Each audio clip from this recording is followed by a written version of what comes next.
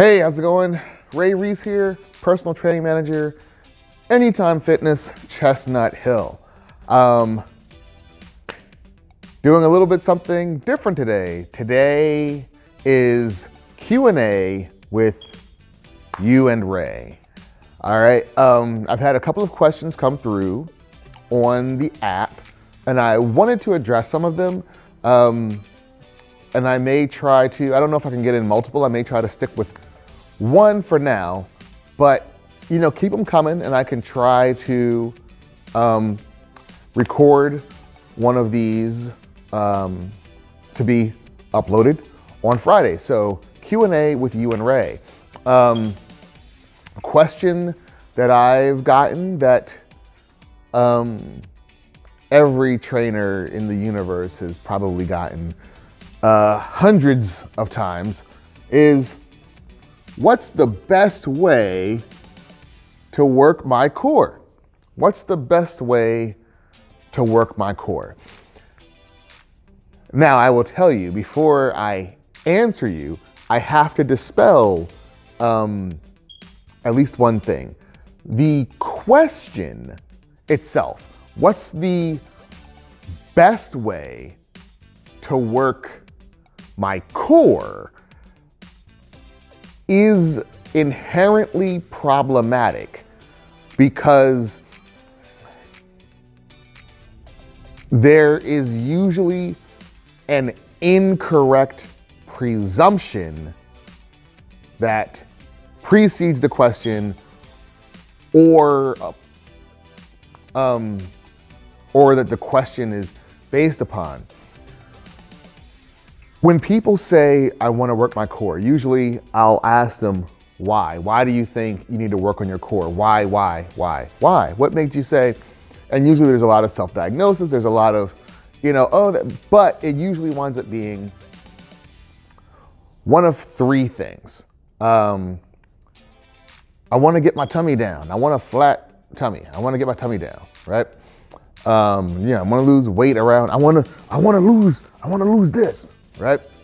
That's one.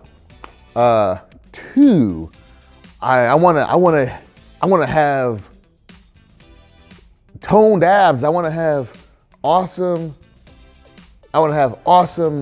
abs and ripped abs. Right? Three, they actually want to have a strong core, or be able to actually use their core in the manner in which it's intended, which is for stability. People may feel like, oh, I don't have a lot of balance, I don't have a lot of stability, and my core is weak. Now, those last few people, out of every 100 that comes to me and says, hey, what's the best way to work my core? Out of every 100, the last group, the people that are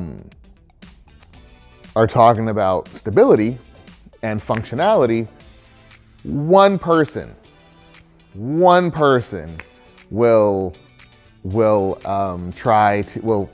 be inquiring about stability and functionality. So with that, moving on, I'm going to need to, dispel some more myths, or explain to you really how your body in general works and how your core relates to that.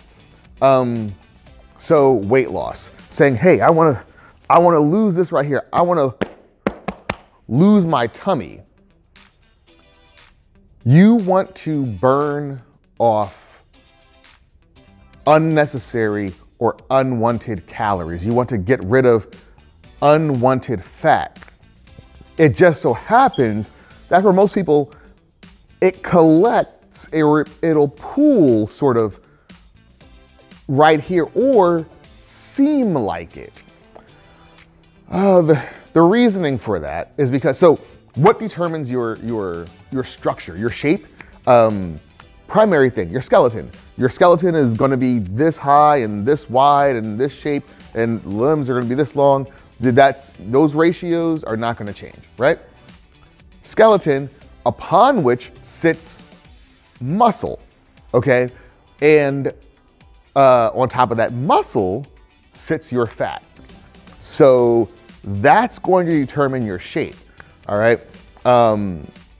It just so happens that for most people, when they put on fat, this area here generally isn't very curvy. So when you have fat sitting in an area where it can't really surround a whole lot, you're gonna get more rolls and stuff, you know, as opposed to like your arm, which, you know, I got my biceps and my forearms and the shoulders, and there's a whole lot of curves and stuff going on, muscle stuff that your fat is sitting on, you know, it's going to look differently. So for me, somebody like me, I have a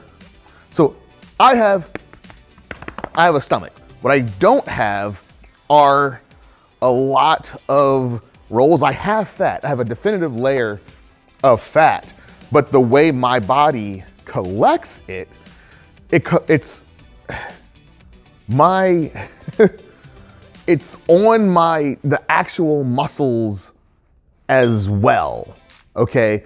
And so it's on my organs and this and the other. So the way I distribute fat usually tends to be very even. So I tend to not have rolls or a lot of jiggly stuff because it gets evenly distributed. I'm fortunate in that way, and not everybody else is that fortunate. I mean, some people, it doesn't collect inside and distribute evenly. It just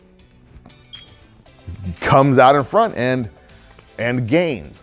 And so that's what you get. Basically, you get flab and you get rolls when you have more fat than what your muscles can provide a shape for.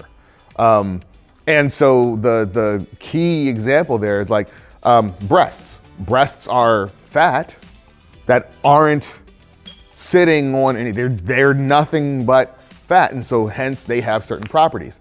It's just the way it goes, right? Okay, so when it comes to trying to get rid of this, you can't spot reduce. You can't just get rid of this. You have to get rid of calories all over. I mean, and if you could just take away this area, it would look kind of ridiculous, only because, like I said, you have fat here, you have fat here, you have fat all over.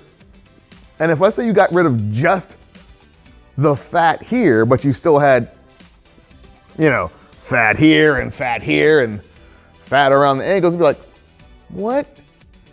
what's happening there? What is going on with that person's shape? It's like they're blobby, skinny, and then like blobby again. It look like they got on 7 waist trainers. So yeah, you can't think of it like a bowl of pudding. Pudding, right? If you had a bowl of pudding and you took a cup and you scooped out, you know, 1 cup of pudding, you're not going to have just like a cup-shaped hole in there. All that's gonna fill in, right? And so as you keep scooping things out, that, you know, layer, that quantity of pudding is going to go down, right? So yeah, just keep that in mind. You can't burn, you know, calories in one area.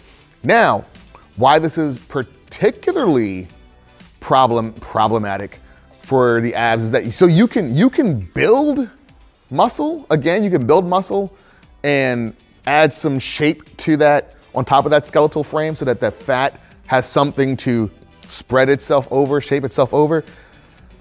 Your abs are only ever going to be so big. Like you're never gonna see anybody walking around with like abs that go, right? Your abs are never gonna come out here because that'd be ridiculous, right?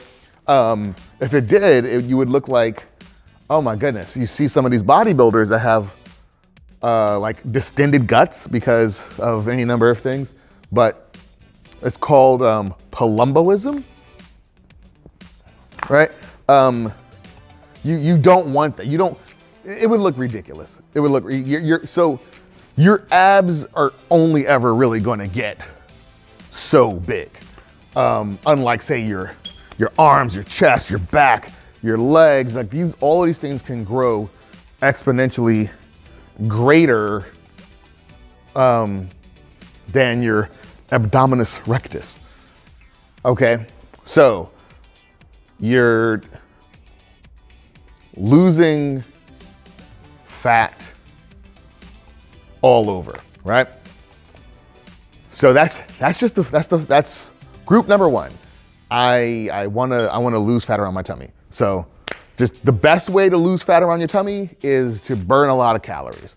Do muscle building exercises, strength building exercises so that you can build muscle, burn calories, and retain your shape, all the while losing fat. That's the best way to get rid of your tummy, is to, eat sensibly and get strong, retain your strength, do muscle building.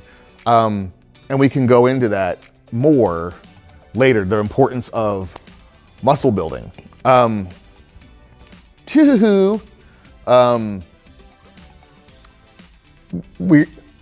talking about, I want to get a six pack, right? I want to work on my core and get a six pack. Going back to sort of the first thing, you're doing a bunch of crunches. If you have a high percentage of body fat, like me, myself, I think I'm presently at 28%, 29%, which is higher than what I want to be or where I should be. And that's my journey. That's what I'm working on. I'm not going to get a six pack because I have fat on top of it. Like you can't create, you already have a six pack. You just have layers of stuff on top of it.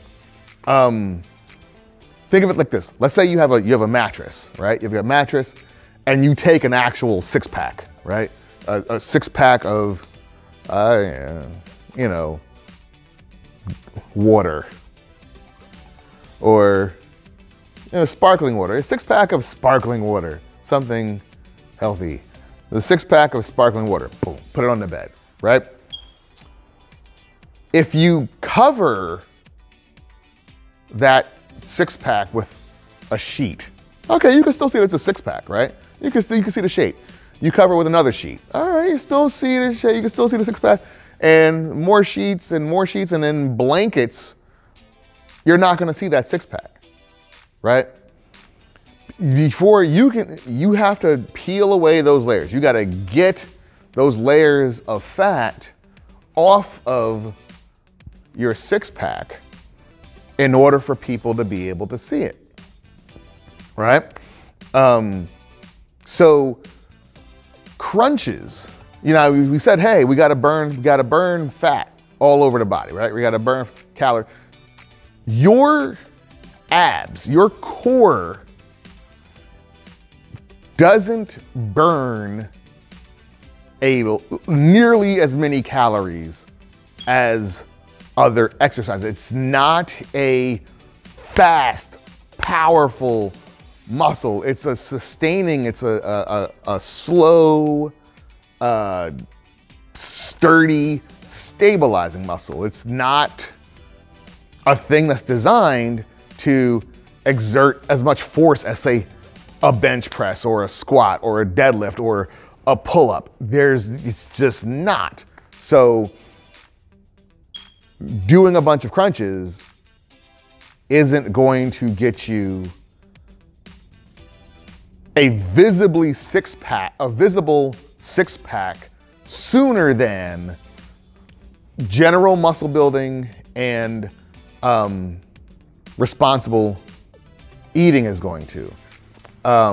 You can still do crunches and you can still do those core exercises, because then, hey, once you get those layers off, okay, well then you got your six pack already there. But the number one determinant of the visibility of a six pack is going to be how many blankets you got on there, right?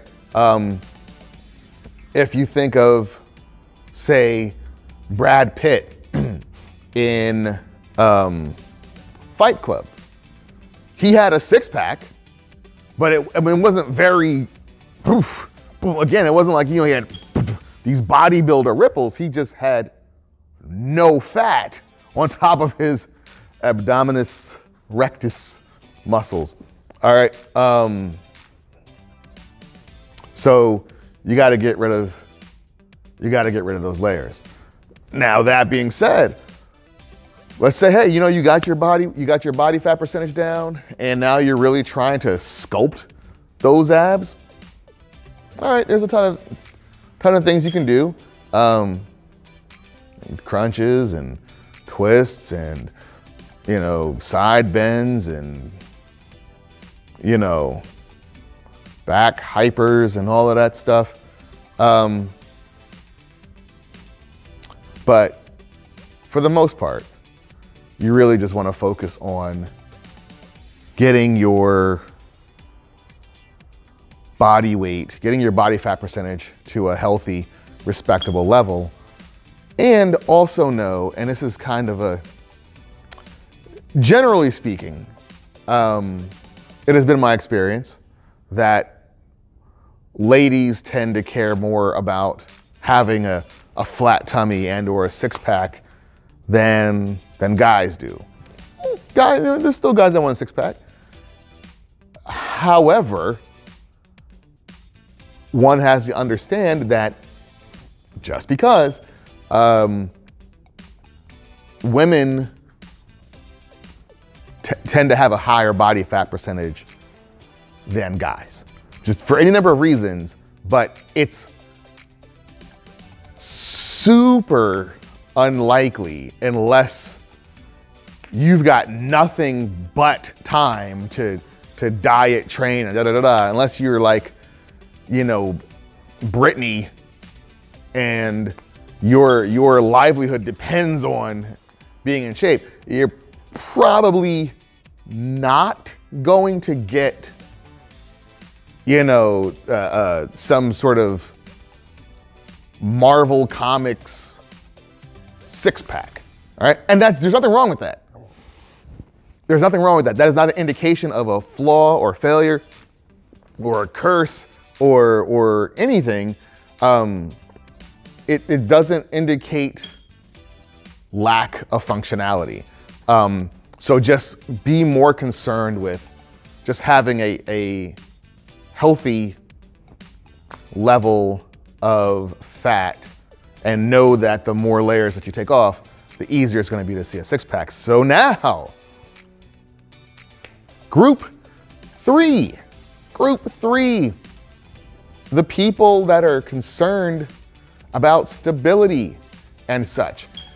This is also an opportune time to bring up another sort of a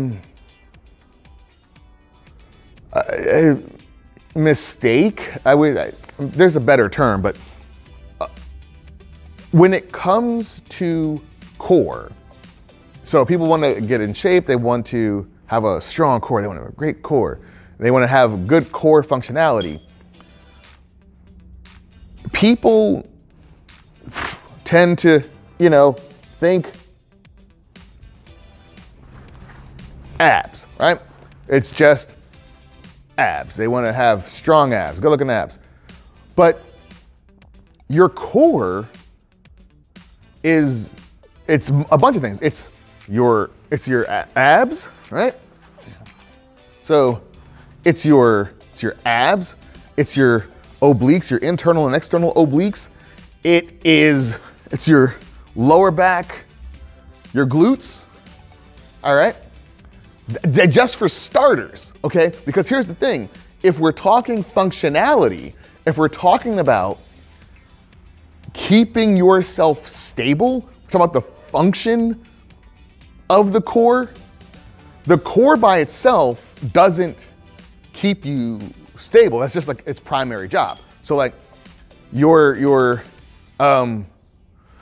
lower back, so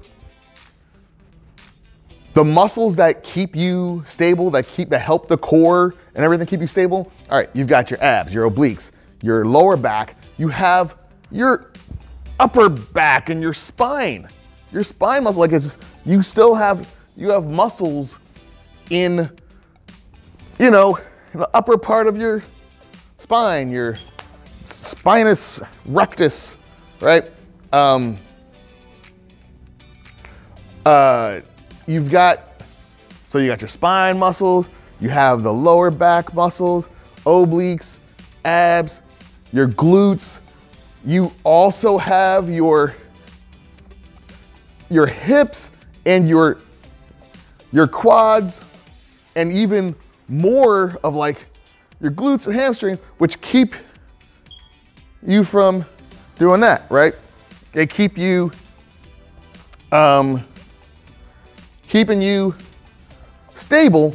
Then there's also your calves, your calves keep you from falling forward. They keep you upright. They push you up, like as you go up the stairs, but,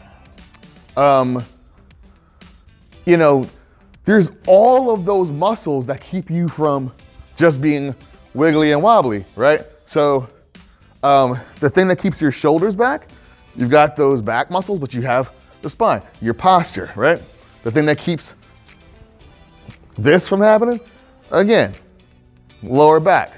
Thing that keeps you from just falling over at the hips, you have your glutes and your hamstrings, again, which help with hip extension. Then also you have your hip flexors, which bring your knees forward, which bring your legs forward. So you have all of this. You have your hip adductors that bring your knees together, right? You have all of these muscles. So when we're talking about what's the best way to work your core, if you are working your full body, if you're standing up, if you're pushing weights overhead and you're squatting and deadlifting and bench pressing and doing push-ups and planks and walkouts, you're working your core, right? So, let's think about this for a little bit, all right? So,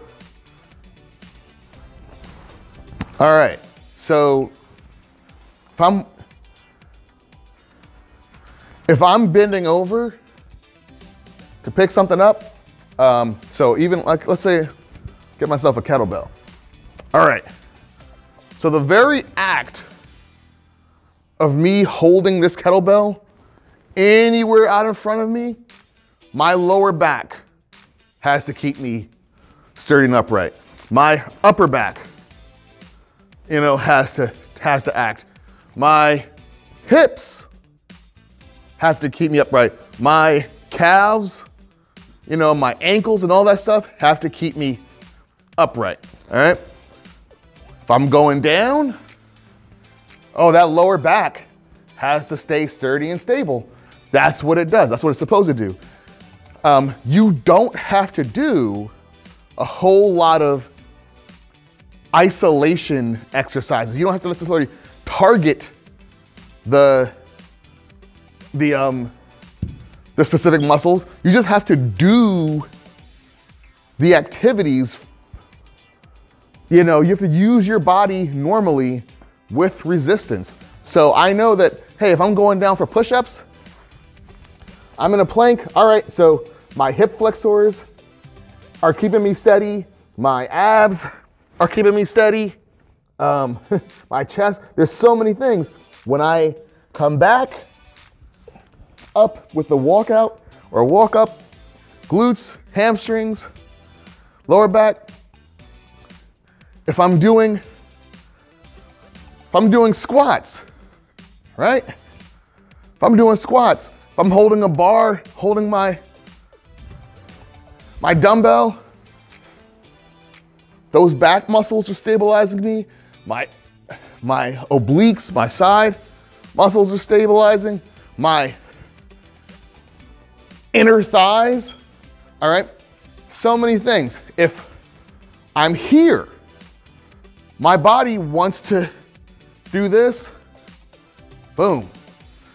Those abs, like if you're, not abs, sorry, your obliques.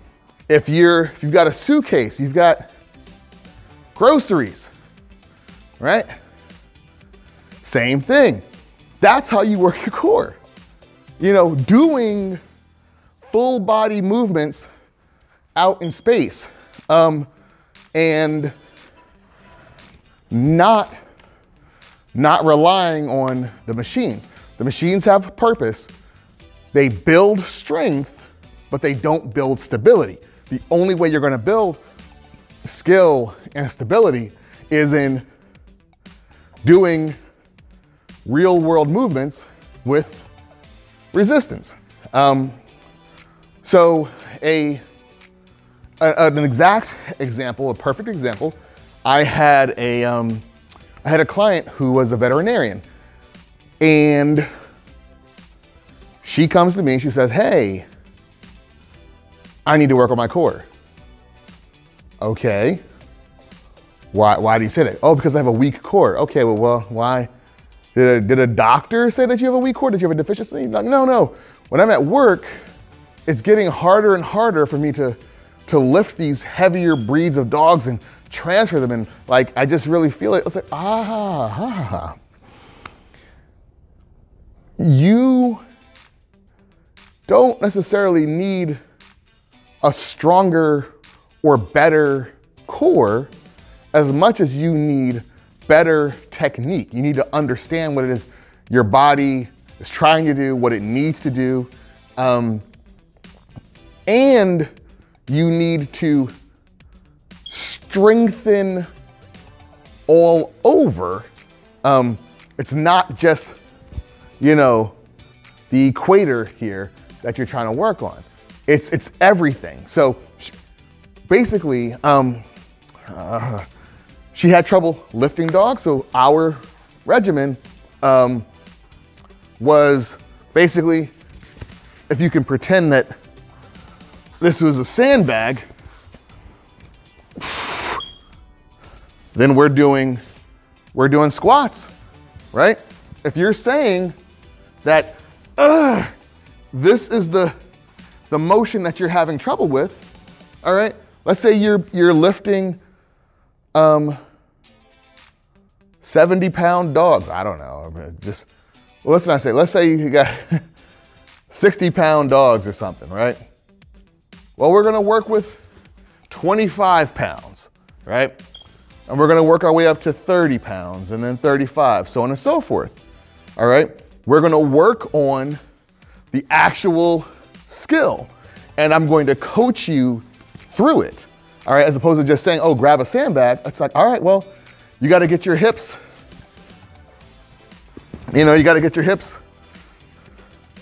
down and back, as opposed to letting your knees go forward. You don't want those heels coming up, all right? So, exaggerating here, but trying to keep that straight back as opposed to hunching over, that is going to be what builds the skill and what builds the stability, the stability that you want, the functionality, right? Yeah, now again, doing core or muscle specific exercises like crunches and side bends and all that other stuff, there's nothing wrong with it. Just know what it does. It will strengthen those muscles, but it won't strengthen your skill, your overall skill and balance if that's not an activity that you're ever going to have to do outside. You know, if for whatever reason, you know, if you work on the docks or something and you're like, oh man, every time I pick up these boxes, my back hurts. I need to work on my core. No, you need to work on getting a straighter back. You need to work on getting your hips back. You need to work on bracing your back, inhaling, and driving through with the hips. Now, there may be an issue with strength in certain areas, but you work on that. Your body will catch up. Your weaknesses will work themselves out the more that you work that area. Now, if you recognize somehow, based on a trainer's, assessment or a doctor's assessment, that you do have a specific muscle or strength deficiency in a specific area, then there are going to be exercises that you can do. There are going to be, say, more lower back strengthening things and more glute ham exercises.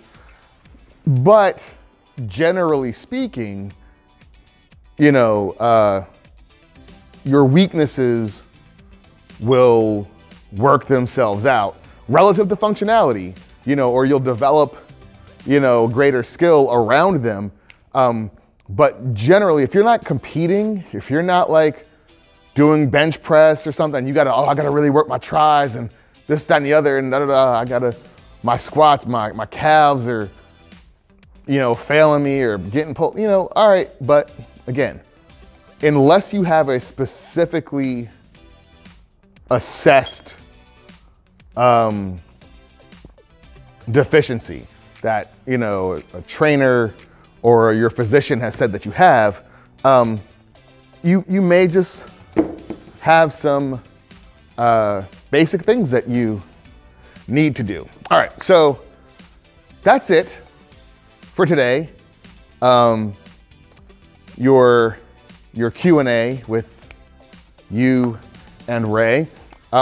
Keep those questions coming and understand, I know there's a little bit of trepidation with regards to, reaching out. Sometimes you feel like maybe you're being judged or you're criticized.